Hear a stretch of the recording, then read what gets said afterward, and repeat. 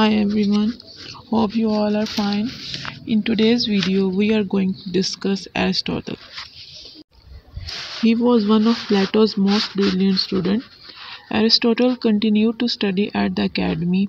After that, he founded his own school called the Lyceum, which had many teachers, regular lecturers, a substantial library, and large natural science collections. It is considered the world's first university. Aristotle was the first philosopher who extensively treated many topics that would later become the part of psychology. In his vast writings, he covered memory, sensation, sleep, dreams, and learning. His book De Anima is considered to be the first history of psychology. Aristotle's contributions to psychology were truly impressive. He made contributions to every branch of knowledge with the exceptions of mathematics. The influence of his thoughts on such philosophical and scientific topics as logic, metaphysics, physics, biology, ethics, politics, and poetics have lasted to the present time.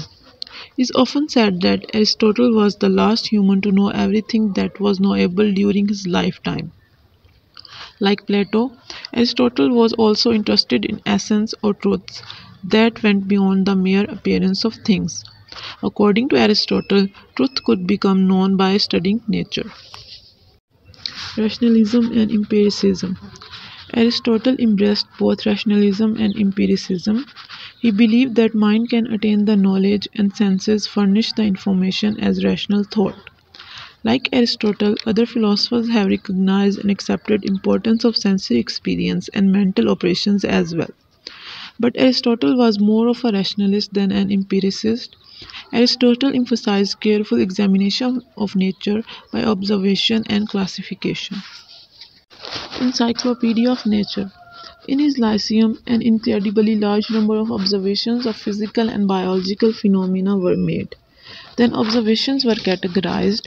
By this method of observation, definition, and classification, Aristotle compiled an Encyclopedia of Nature.